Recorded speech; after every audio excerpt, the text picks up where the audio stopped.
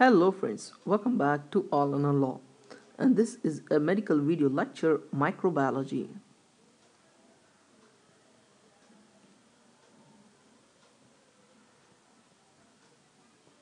And today's topic of discussion is transport media. Transport media.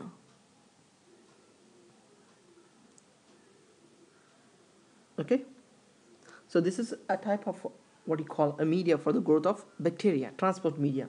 I'm not talking about the PennDOT, okay, Pennsylvania Department of Transport, right? Okay, so here I'm going to talk about the transport media, and I'm going to give you some examples and very important for USMLE step 1 examination. That's why I'm going to talk very briefly. So let's start a discussion, and before this please subscribe to our what do you call channel, okay, transport media. Let's define what's the transport media is. You know, the name itself indicates it's a transport for the transportation of the bacteria, right?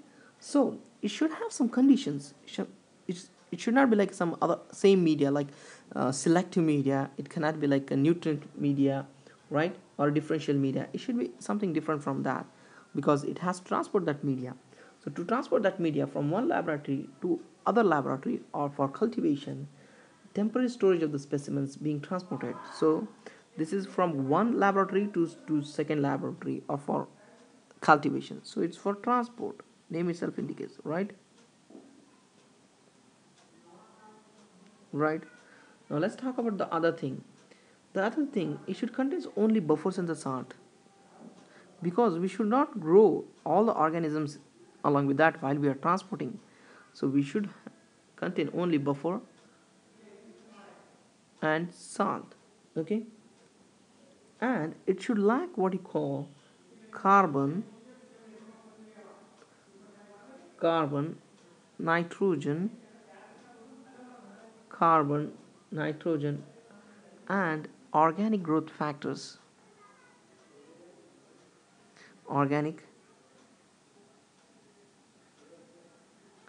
growth factors, growth factors, organic growth factors, so as to prevent microbial multiplication. Okay, that's really very important. And the other important point is maintain the viability of all organisms in the specimen without altering their concentration. Maintaining, okay, maintaining the viability viability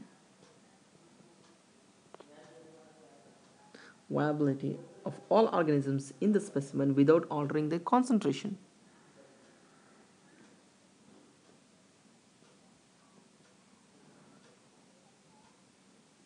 Okay, guys. And the transport media used in the isolation of anaerobes must be free from molecular oxygens. Very important. There should not be any kind of oxygen, molecular oxygen, for if you're transporting anaerobes, because they don't lack, because they don't need oxygen for their growth, right? That's it. So what are the features of transport media? Transport media is nothing but a media that is used for transporting the growth of the bacteria from one laboratory to another or for cultivation, right? And second, it should not contain what you call, it should not contain carbon, nitrogen, or organic growth factors. No, okay. And what you call, it should contain a buffer and a salt, only buffer and a salt, remember.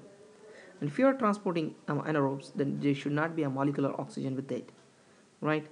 And you should maintain what you call, maintain the viability of all organisms in the specimen without altering their concentration. Okay, guys. So let's give an example. Examples.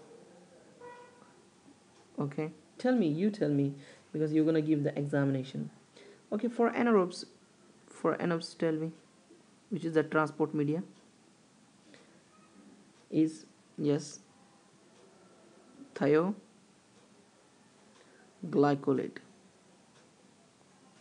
thioglycolate broth.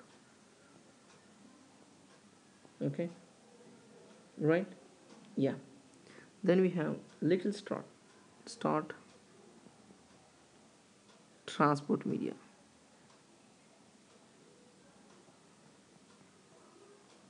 Transport media, for whom a non-nutrient soft agar gel containing reducing agent to prevent oxidation and charcoal to neutralize. Okay, so remember about this, right? Now we have the other type, that is VR, that is Venkata Raman Ramkrishna medium for Vibrio cholerae. Okay, so these are the important what you call transport media that you should know for USMLE step 1 examination, guys. So I'm sure this is really very helpful for you. Thank you so much for watching this video. Take care.